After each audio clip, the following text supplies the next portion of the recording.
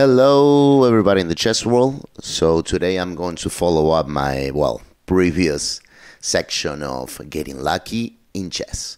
So, today I have this example. This is a position that I had in a tournament. As usual, no names, as my opponent might not want to be mentioned.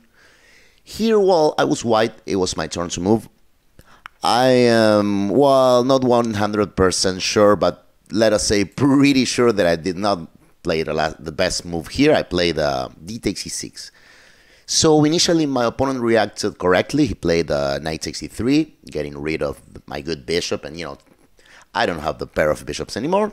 Normal chess, queen takes e3. So here we'll see the moment where he made a mistake, because the best move was for black was knight c6. This is quite logical because, let us go back one turn. I do have this past e6 pawn, extra pawn, which is pretty cool, but yeah, that is why precisely knight c6 was the right move. Not only black is just developing a piece, but they're just putting pressure on my knight. They just want to get rid of this knight, so to be able to then take the pawn with the queen, either the queen, maybe the rook, and take it. But this was the right way to go. And it seems to me that my opponent actually saw that, but he kind of got greedy. Maybe he wanted to make a little improvement on the variation. So he played the intermediate move, bishop e4, which is not a good move because it'll give him some tactical problems that we'll see. So, I played queen e2, and only now he played knight c6. But it's different now because, this will be the first moment where I'll ask you to pause the video and think, what to play with white here. And yeah, maybe the move I played might seem obvious, right? I played f3 and this bishop is trapped. But my opponent obviously had seen that and he saw, but he can just take my knight. He's threatening my queen, so I don't have time to do anything but taking that knight, as I did. And now, he kind of, he took the pawn on d4 with check. And again, this is something that we had both calculated, but we were trying to outsmart each other. Okay, the first detail is that the knight on c6, when it came down here and took this knight, it had opened this escape route for the bishop. But of course, after pawn takes, if my opponent had played bishop b7 after d5, now I have protected pass e pawn on the 6th rank. This is obviously a big advantage for white. So, as I said before, he went queen takes d4 check. And bishop e3 was the obvious answer, right? I mean, after this move, I'm just threatening both the bishop on e4 and the queen on d4. Again, he had seen this, and he blitzed out his answer, queen d3. So he thought, now his queen is no longer attacked, and he can just, retreat his bishop next move if I don't do anything particular. And if I take the queen, the bishop will recapture the queen at the same time that it is escaping the attack of the pawn. So, now is a much more important moment for you to try and find the best move for white. So, pause the video and think. I remember being really angry at myself after the game, because I had seen some ideas of trapping his queen, but I was lazy. I just played at the laziest, seemingly winning move. So the best move here is queen e1. Again, trapping the queen. I mean, look at black's queen.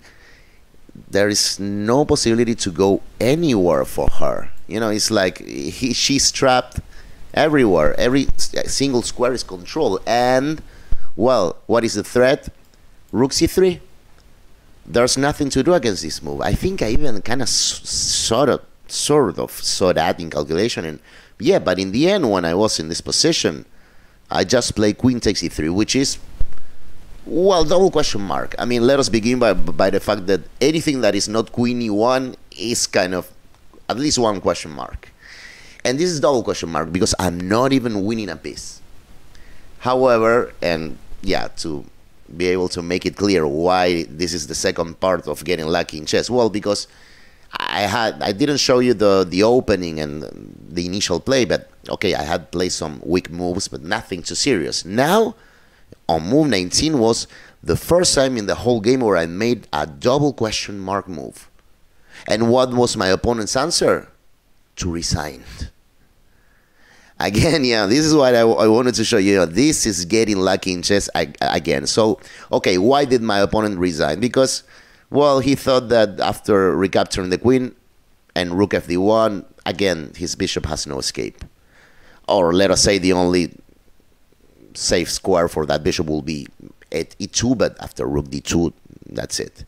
And, well, while we were signing the score sheet and everything I showed him, I told him, well, you're not losing a piece. You actually missed this f4 resource, which is, well, yeah, attacking my bishop and at the same time offering a retreating diagonal for his bishop. So, yeah, of course, the obvious line, which will be the correct one, and what I was actually calculating before he resigned, was rook takes, pawn takes, and rook takes. But again, I did not win a piece. I just won a pawn. A pretty cool one, pass pawn on e6.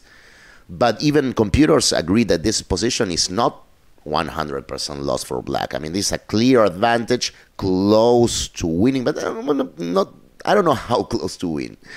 And, well, the options for black are several. I mean, rook a8, the most natural move, it's considered by the computer as it is. I don't know, rook f5 was considered by the computer, you know, just maybe activating the rook, maybe coming here, maybe attacking these guys.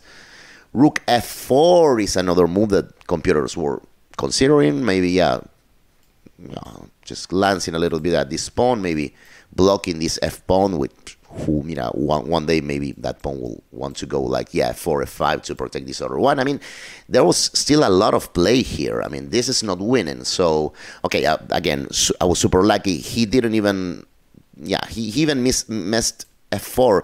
But, yeah, I guess, well, in what could be some sort of long calculation, let us say, from this initial position, well, when he realized that when he reached this position, he had missed this, you know, rook fd1, and he missed this f4. So, okay, he resigned. I kind of understand, but again, how lucky can one person get, right? You know, first and only moment where I made a double question mark move, and my opponent answers with resignation. I mean, that is clearly lucky. So, well, I'll ask you as usual to like the video. If you like it, just click on the like, comment, and please subscribe. And, well, thanks a lot for watching, and I will see you next time.